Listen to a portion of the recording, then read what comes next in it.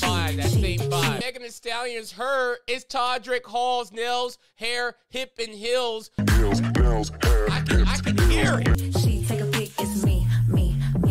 And some people are also saying that Iggy Azalea Sally Walker video is way too similar to the Megan Thee Stallion video. And Iggy Azalea's video came out 4 years ago, while Megan Thee Stallion's video, Ungrateful, came out 1 year ago. Are the concepts, are they too similar? We got umbrellas, we got a funeral. Now here's Sally Walker from 2019 on the left side, and here's Ungrateful 2022 on the right side. Telling me, do these pictures look similar? But it doesn't stop there. Iggy Azalea also has a song called Homita, and just listen to how this sounds. Big bug, cut it up, pop it. Now, on Megan Thee Stallion's video with Yo Gotti called Pose, sound familiar? Big ass, look back, pose. Throw it back, bounce it there, make it clap, drop it.